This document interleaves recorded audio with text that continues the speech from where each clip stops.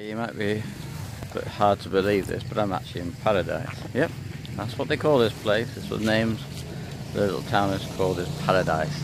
Now it's only one road here, and maybe there's about 200 houses.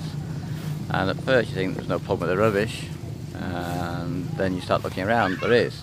Now, I'm on the football pitch here in the town, the main football pitch, and it's just covered in rubbish. So I don't know how they actually play the football or any games, but when you'll watch behind me as I'm walking, you'll see it's just all rubbish behind it. Now, the reason for this, the government's not put any bins out, and there's nowhere to put it anyhow if they do. This is a problem, and there's just no bins. So what you'll be able to do, they buy water, they buy fruit juices, they buy everything in plastic today, and there's just nowhere to put it.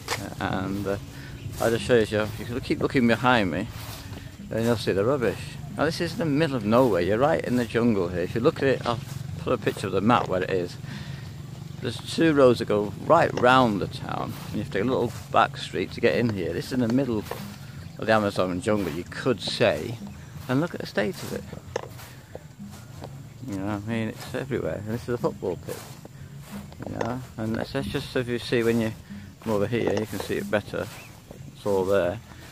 But yeah, let's just look at that's where the goals are here.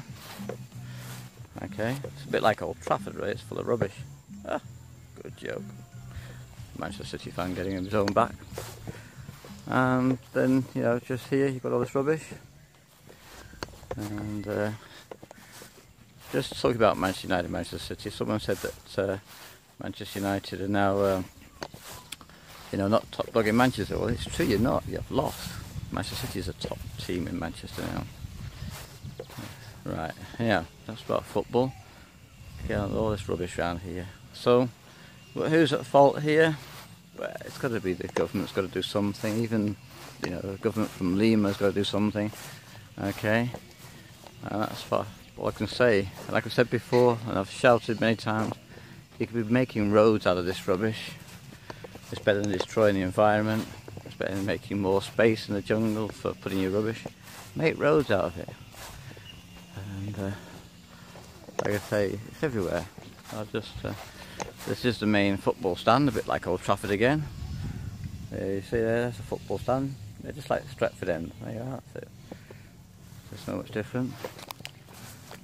But the trouble is, like everything else, people are asleep today, always lying down, doing nothing. This is what's got to change. People are going to be active. Oh, amigo, ¿cómo estás? Well, so if you just look around the stand here, just watch behind me as I'm walking past. You'll see all the rubbish. That's just down here, I don't know if you can actually see it, but I just walk. It's all down there. You can see it. It's all dumped here as well. I mean, this is around you look.